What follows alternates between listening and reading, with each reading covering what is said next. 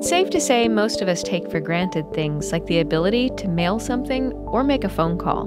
But getting mail anywhere, even in far out places where it's not profitable to do so, is only possible because public institutions exist side by side with commercial ones.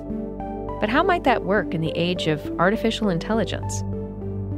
I'm Jennifer Strong, and this is Shift.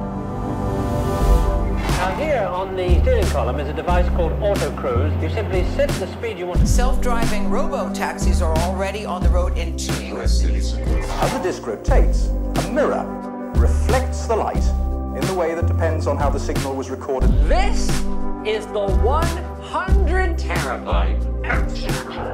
I present to you Electro, the Moto Man. Ladies and gentlemen. I would say that one of my greatest skills is my ability to interact with humans. This episode, it's the latest installment of our oral history project.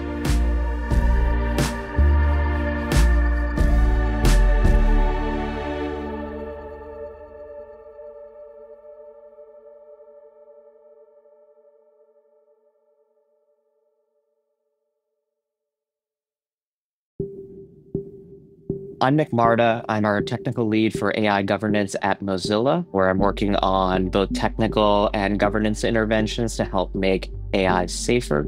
Before I joined Mozilla, I was most recently at the White House, where I worked on AI policy. So I love to approach a lot of these problems from both a technical and policy perspective. Mozilla is the nonprofit that's behind Firefox, and it is also a nonprofit that is focused on protecting an open public internet. It's about making sure that the internet works for everyone and is a public good that folks around the world can use to achieve their greatest aspirations and access information from around the world, and do so on top of an incentive structure that isn't just the commercial incentive structure that exists on the internet as well. When you step outside in a medium or large city, and you look at the road for a couple minutes, you'll see many cars, and every once in a while, you'll also see a bus. And it's a perfect example of how infrastructure is being used by both private and public actors.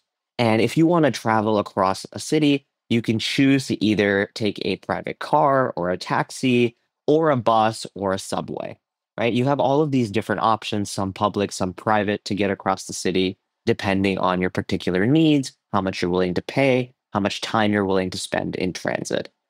And you see this sort of juxtaposition of both public and private counterparts in many different industries and ecosystems across society.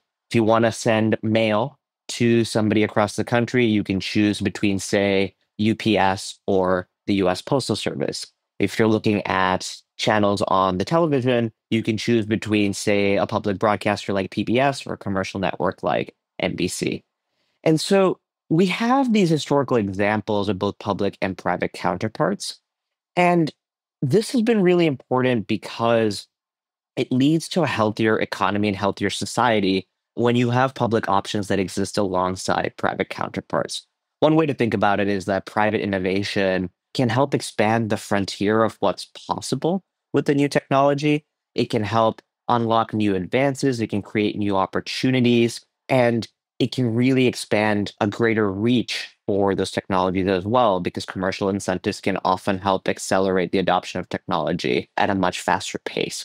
However, commercial incentives are often the wrong set of incentives to also ensure that these technological advances are being used to serve a greater set of needs that might not be profitable or might not be prioritized by industry. Ensuring expanded access to this technology, for example, might not be commercially viable. You can think about, for example, how the United States Postal Service is required to serve everyone across the country, even in the most rural parts of the country, where it might not be profitable for UPS or FedEx to provide the highest quality, quickest services.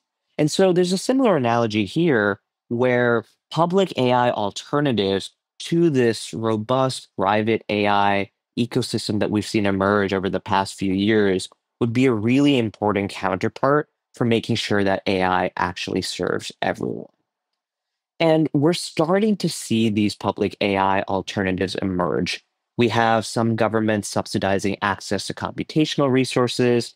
We have a few nonprofit AI labs collectively putting nearly $1 billion into open source AI research and models.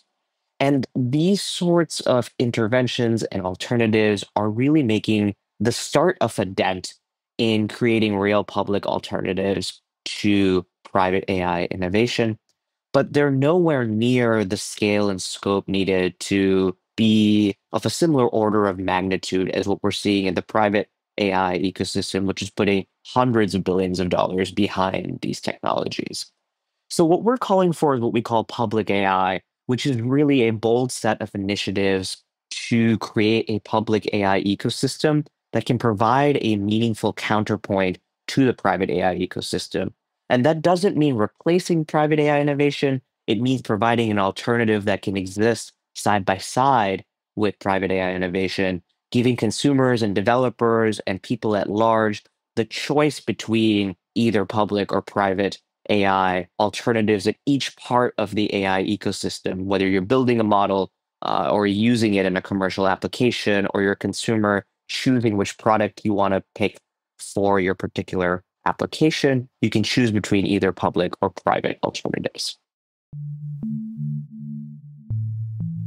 To make public AI alternatives work at scale, we're going to need public AI alternatives in each part of the AI ecosystem.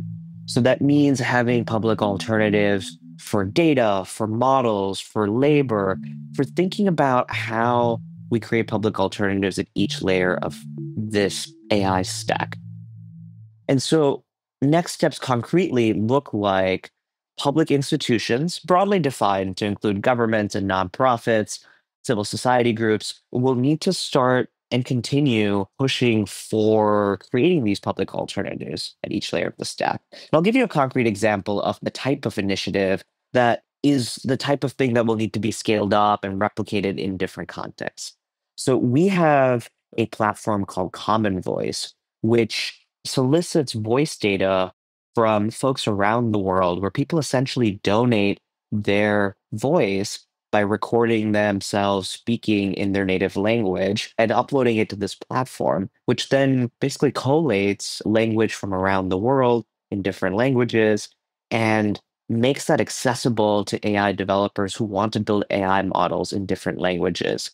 And what that does is it creates this open data set that folks can use to build AI models in different languages that might not be as profitable as building it in English or another set of languages that have a large commercial marketplace for those products. So you can imagine folks who are trying to build AI applications in a small community, a certain language speakers in sub-Saharan Africa or Indonesia, using this Common Voice platform to build an AI model there where that model might not be profitable, but it helps solve an important local need. And that's the sort of thing where if profit is the incentive, as it is in the commercial AI ecosystem, it might not get done. And the benefits of AI might not reach these communities. But when you take out the profit incentive and instead center public AI development on the public interest, you can help incentivize these types of applications that might not otherwise get done. Support for this program comes from LinkedIn Ads, helping you reach the professionals who are more likely to find your ad relevant, with targeting capabilities by job title, industry, company, and more. Did you know that 79% of B2B content marketers say LinkedIn produces the best results for paid media? And when it comes to technology specifically, LinkedIn generates 2 to 5 times higher return on ad spend than other social media platforms. Plus, LinkedIn Ads helps you build the right relationships and reach your customers in a respectful environment. With direct access to decision makers, 1 billion members, and 10 million C-level executives. Start converting your B2B audience into high-quality leads, and we'll give you a $100 credit on your next campaign. Go to linkedin.com/build to claim your credit. That's linkedin.com/build. Terms and conditions apply. LinkedIn, the place to be, to be. So, one of my favorite examples is around detecting illegal mining operations. There's this group called Sand Mining Watch, and it's a web-based sand mining and sand resource monitoring system. And it focuses on monitoring for illegal sand mining in river systems in India. And essentially what they're trying to do is build these open source AI-based sand mining detection tools so that they can detect these illegal sand mines. And it's the type of thing that is really important for environmental protection, right? These mines can be really harmful to local communities and to the environment broadly, and AI can help detect them.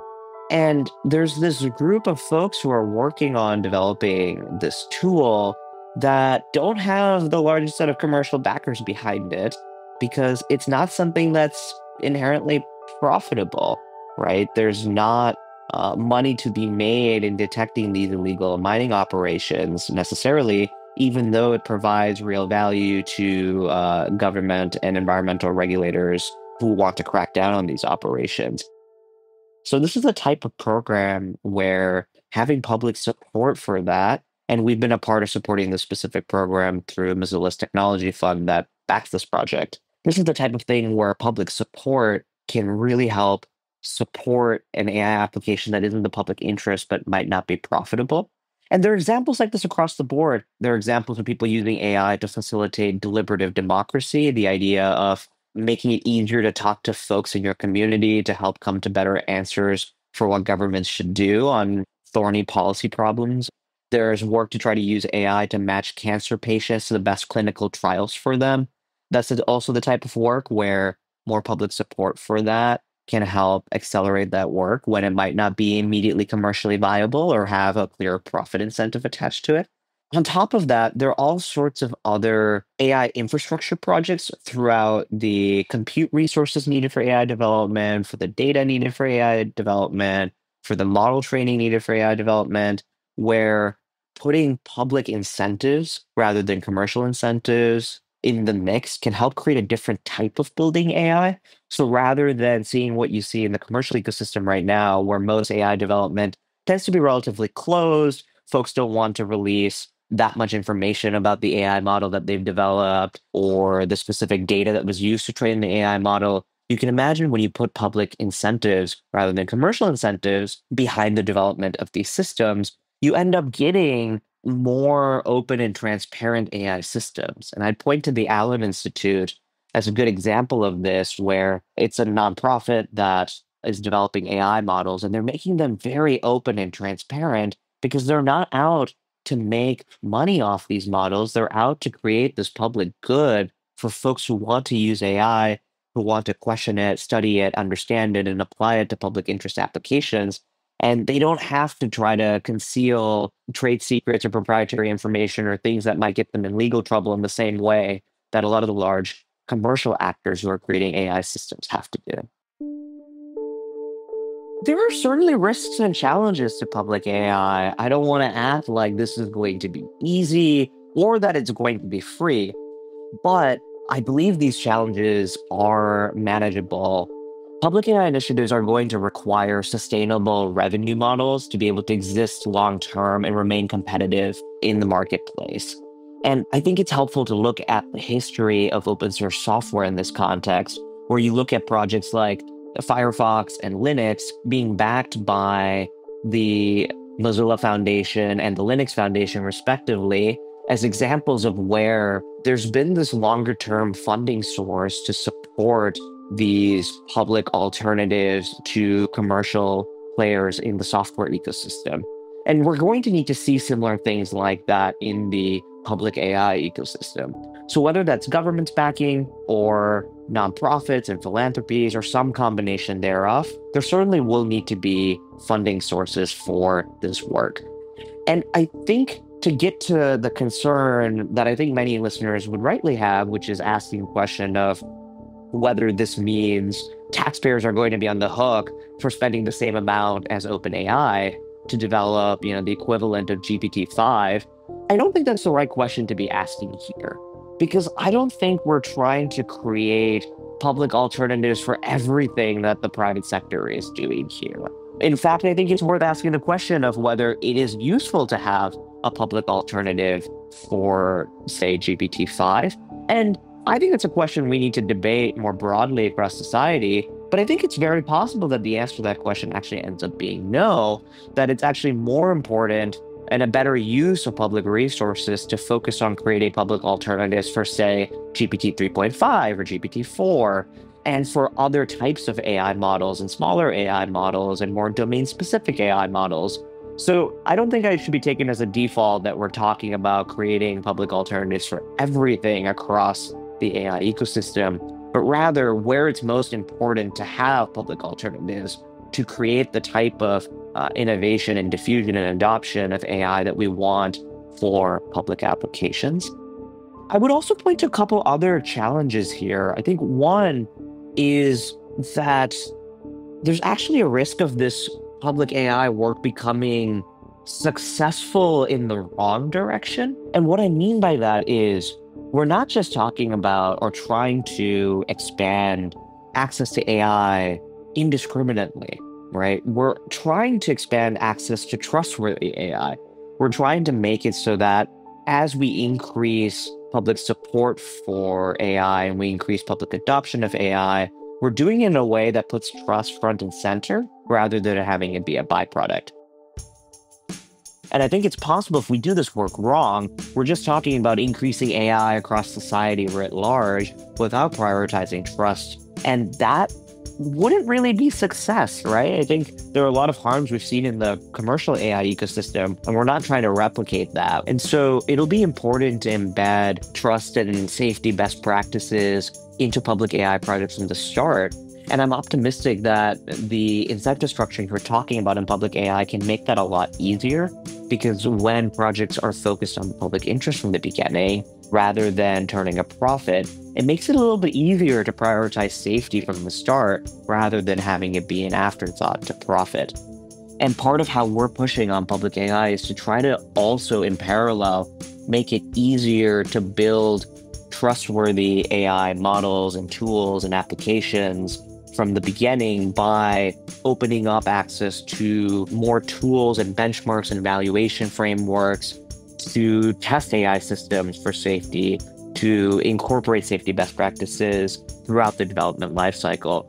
And a real public AI initiative will be doing this across the board so that as we expand public AI, we're also expanding trustworthy AI at the same time.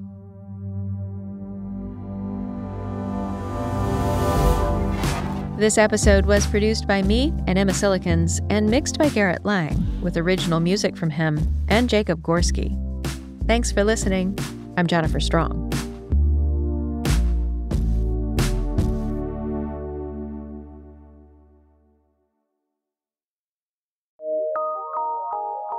From PRX.